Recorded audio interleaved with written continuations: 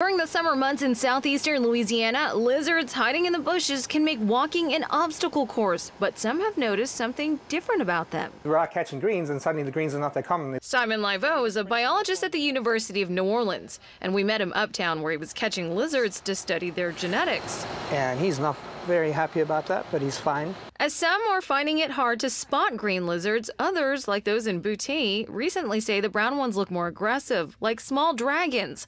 Liveau says they shouldn't be that much bigger, just different features. The males are much stouter, right? They're much more robust animals than the greens. Their heads are also a little bit shorter. And he tells us green anoles, the more scientific name, have existed in North America for 6 million years, but the brown species, which is native to Cuba and the Caribbean, were introduced here through trade.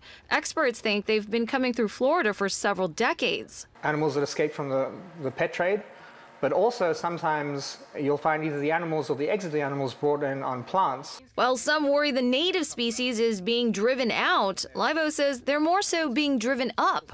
When browns are present, the greens contract their range and they move higher up into the trees. However, he says there has been an increase in the population of the brown lizard. 25 degrees to this animal is too cold for it, for some things.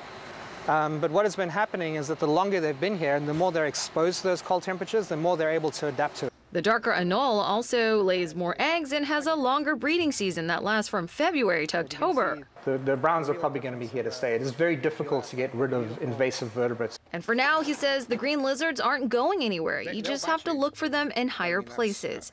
In Uptown, Jacqueline Quinn, Eyewitness News. Liveau also says the males of the two species don't show much aggression towards each other. Rather, it's the females that are more territorial.